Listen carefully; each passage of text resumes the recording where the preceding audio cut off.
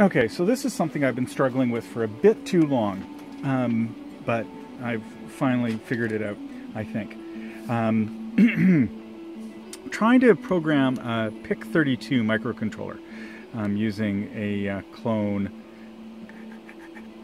of the PIC32 that I got from the usual suspects.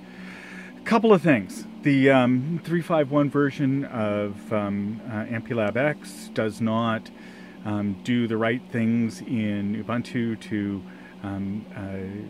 make hot plugging of the USB, understand these things, but the version 3.55, which is the most recent version of AVss and the MPLAB IE integrated programming environment, do the right things so that you can actually get your computer to communicate with the PIC32.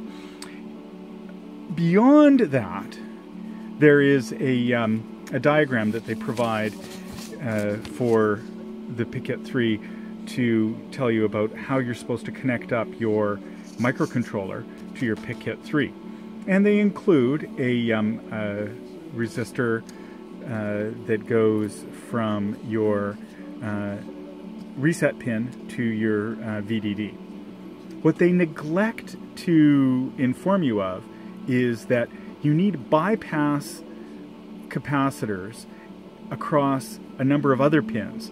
In particular, this is, what is this? This is Vdd and Vss, or AVss.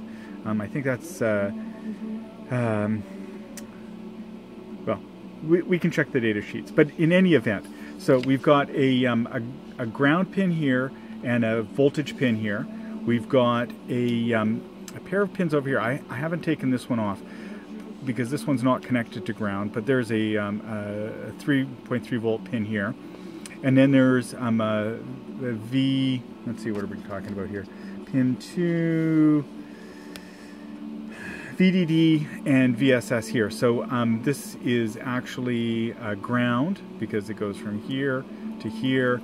That is a capacitor onto that pin there, which is, what was that? I think that's a Vcap pin. And so this is ground, this is V33, Vss.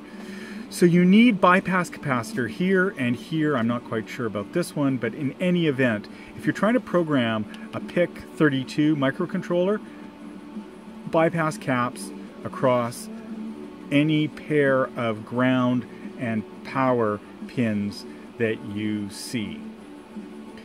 Now, they also tell you in the data sheets to not put a capacitor across your reset pin and ground, but that might be errata. I haven't checked it out. You definitely don't need pull-ups on your programming lines, and you don't need a capacitor on your programming line. Works just fine without it. But I'll have to check for errata on that one, and just for future reference, programming PIC32 microcontrollers, put a bypass capacitor across your VSS and VDD and AVSS and AVdd lines, and you will have much, much more joy. Thanks for watching.